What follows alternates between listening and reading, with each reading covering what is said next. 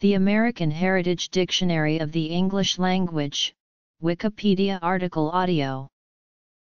The American Heritage Dictionary of the English Language is an American dictionary of English published by Boston publisher Houghton Mifflin, the first edition of which appeared in 1969. Its creation was spurred by the controversy over the Webster's Third New International Dictionary. James Parton, the publisher of the history magazine American Heritage, was appalled by the permissiveness of Webster's Third, published in 1961, and tried to buy the G&C Merriam Company so he could undo the changes. When that failed, he contracted with Houghton to publish a new dictionary. The AHD was edited by William Morris and relied on a usage panel of 105 writers, speakers, and eminent persons chosen for their well-known conservatism in the use of language. However, Morris made inconsistent use of the panels, often ignoring their advice and inserting his own opinions. History. Linguistics. The AHD broke ground among dictionaries by using corpus linguistics for compiling word frequencies and other information.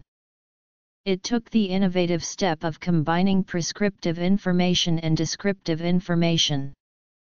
The descriptive information was derived from actual texts. Citations were based on a 1,000,000-word, 3-line citation database prepared by Brown University linguist Henry Carra.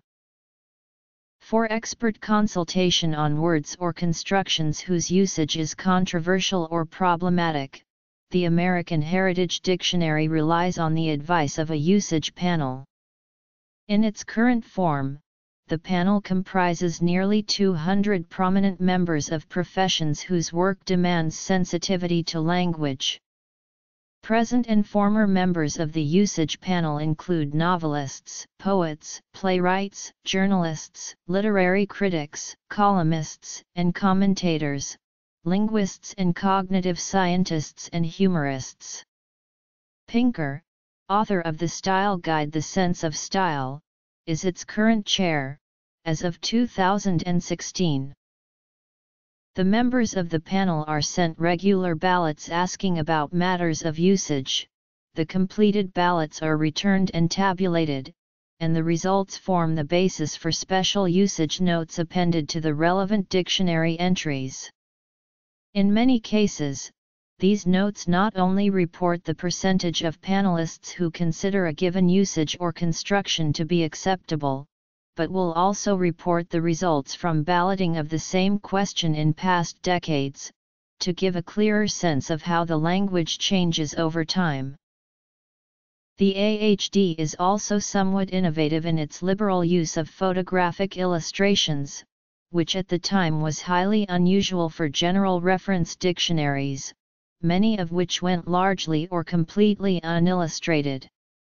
It also has an unusually large number of biographical entries for notable persons. Usage panel. The first edition appeared in 1969, highly praised for its Indo-European etymologies.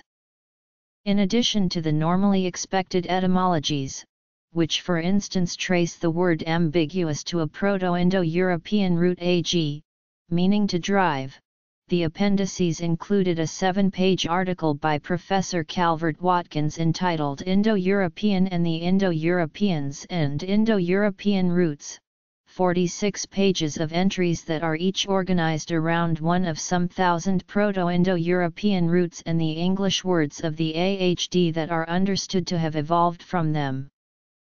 These entries might be called reverse etymologies. The AG entry there, for instance, lists 49 terms derived from it, words as diverse as agent, essay, purge, stratagem, ambassador, axiom, and pellagra, along with information about varying routes through intermediate transformations on the way to the contemporary words. A compacted American Heritage College Dictionary was first released in 1974. Illustrations. The first edition's concise successor, the American Heritage Dictionary, second college edition, was published in 1982. It omitted the Indo-European etymologies, but they were reintroduced in the third full edition, published in 1992. The third edition was also a departure for the publisher because it was developed in a database, which facilitated the use of the linguistic data for other applications, such as electronic dictionaries. The fourth edition added an appendix of Semitic language etymological roots, and included color illustrations, and was also available with a CD-ROM edition in some versions. This revision was larger than a typical desk dictionary but smaller than Webster's Third New International Dictionary or the unabridged Random House Dictionary of the English Language. A lower-priced college edition, also the fourth, was issued in black and white printing and with fewer illustrations, in 2002. The fifth and most recent full edition was published in November 2011, with new printings in 2012 and 2016. It is available in hardcover and, with reduced print size and smaller page count, trade paperback form. It dropped several of the supplementary features of the fourth edition, and is not available with a disc-based electronic version. The university student version was rebranded the American Heritage College Writers' Dictionary in 2013, and stripped of biographical and geographical entries to make room for more vocabulary while simultaneously reducing the number of pages compared to the fourth college edition. First edition. The AHD inserts minor revisions in successive printings of any given edition. Second and later editions.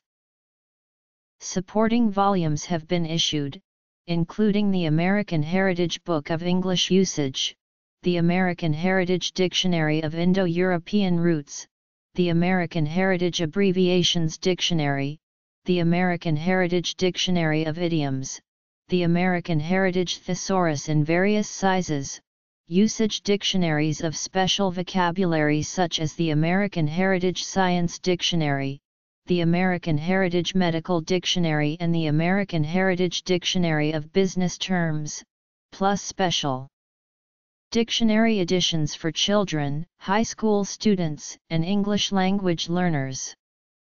The American Heritage brand is also used for a series of American history books.